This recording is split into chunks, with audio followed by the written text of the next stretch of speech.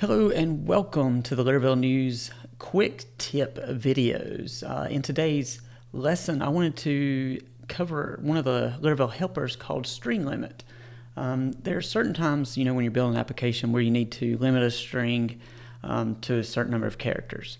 And of course, you can do it through PHP or through other means, but Laravel actually has a helper that it comes included with called string limit.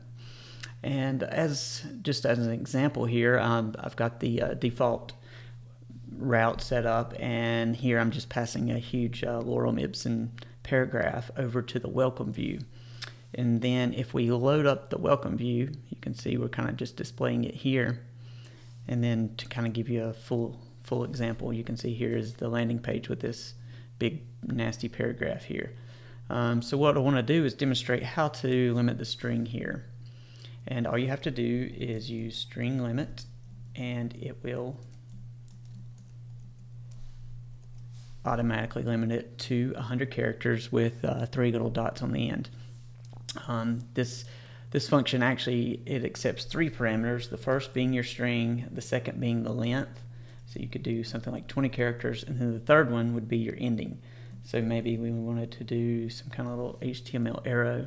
If we save that, switch over and refresh, you can see now it's limited to 20 characters, and then it's got the little arrow on the end.